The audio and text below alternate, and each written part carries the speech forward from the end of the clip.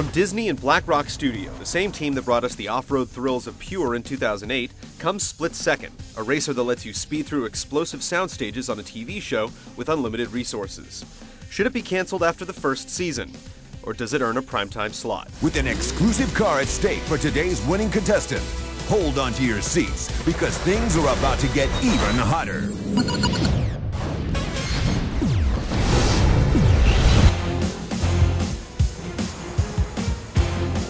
Split Second's main season is made up of 12 episodes comprised of 6 events each, including a bonus round and an elite race that determines whether you qualify for the next episode. As you place in each event, you earn credits based on your standing, which automatically unlock new vehicles in elite races, while bonus rounds open up based on the number of opponents you wreck. With enough points, you can skip past a lot of events, but the challenging elite races often require you to unlock faster cars to compete. In addition to racing, Split Second has several extra modes to spice up the action. Familiar elimination rounds are more intense than ever when a flaming bus or crumbling building can knock you back a few places. Detonator events are a variation on time attack, requiring you to make it through a course as fast as you can, weaving back and forth around all manner of destruction. Special survival courses feature big rigs that dump exploding barrels onto your path, and you're awarded points for every truck that you pass. And finally, Airstrike and Air Revenge challenge you to dodge missiles fired by a helicopter flying over the course. Multiplayer includes split screen for 2 and online for up to 8 players, with modes limited to races, elimination, and survival. Public matchmaking is pretty much automatic. Simply choose a mode and the game will select a random track and link you with players at a similar level. As you advance online, your rank increases from 99 to 1, with your current position displayed prominently on your vehicle. Private matches don't have many options for the host. You can switch AI drivers on or off and choose courses, but you can't limit car ratings, so it's up to your group to pick cars within range of lower-level players. Split Second's fictitious lineup of over 20 cars falls loosely into 3 categories, with muscle cars, exotics, and trucks. You're regularly rewarded with new vehicles, but since they get better and better as you progress, you'll likely only use the last 5 you acquired. Achievements or trophies you get are prominently displayed on your car as decals for others to see online, but there are no options to hide or rearrange their placement. Unfortunately, Split Second falls a bit short when it comes to the number of courses. While there are alternate routes to explore, there are only 11 tracks in all, making the back half of the season feel a bit recycled.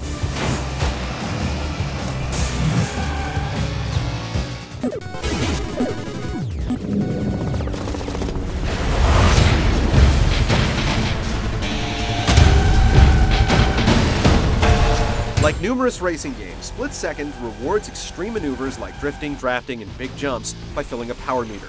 But instead of providing bursts of speed, that power is used to trigger power plays, letting you detonate roadside props to blast opponents and alter the road in front of you. Using one section of your meter, simple power plays like blowing up parked cars and storefronts can wreck other racers outright or create shockwaves that push them out of control.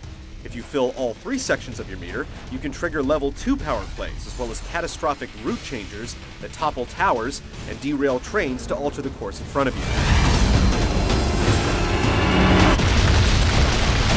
Each new race is full of exhilarating surprises, as you squeeze by flaming vehicles and trigger destruction on a massive scale. With all the props on each course, it's impossible to see it all in one race, and some routes can be changed multiple times as well. After you've learned a course, the thrill wears off, but you can be more strategic.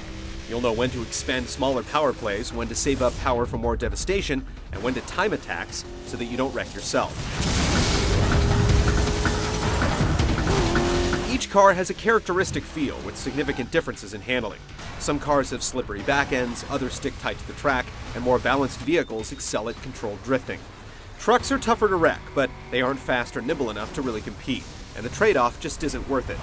At times it feels odd that there's no nitrous to blast you back into the ranks, but drafting opponents does provide an effective speed boost. With the emphasis on using props ahead of you to wreck opponents, it should come as no surprise that AI drivers regularly outpace you. There's usually someone in front of you giving you plenty of opportunity to blow things up. It's pretty easy to crash computer-controlled opponents, and at times you'll see them make mistakes and crash on their own. Racing against other humans provides more of a challenge since most players can recover from shockwaves, requiring you to surprise them with a direct hit. If you thought things got crazy with blue shells and banana peels, wait till someone drops a building on you.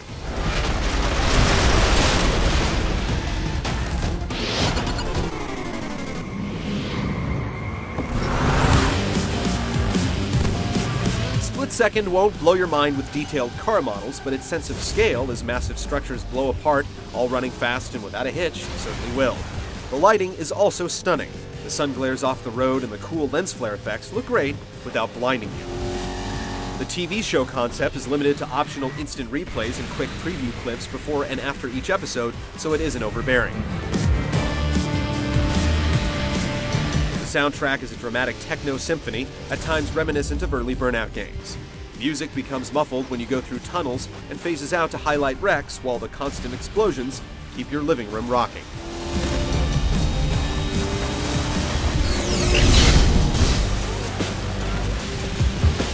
It's a shame that Split Second fails to provide new courses later on, and once you've seen it all, it does lose some of its magic. But while it's fresh, Split Second delivers an exhilarating sense of danger and surprise. It's just simple, explosive fun.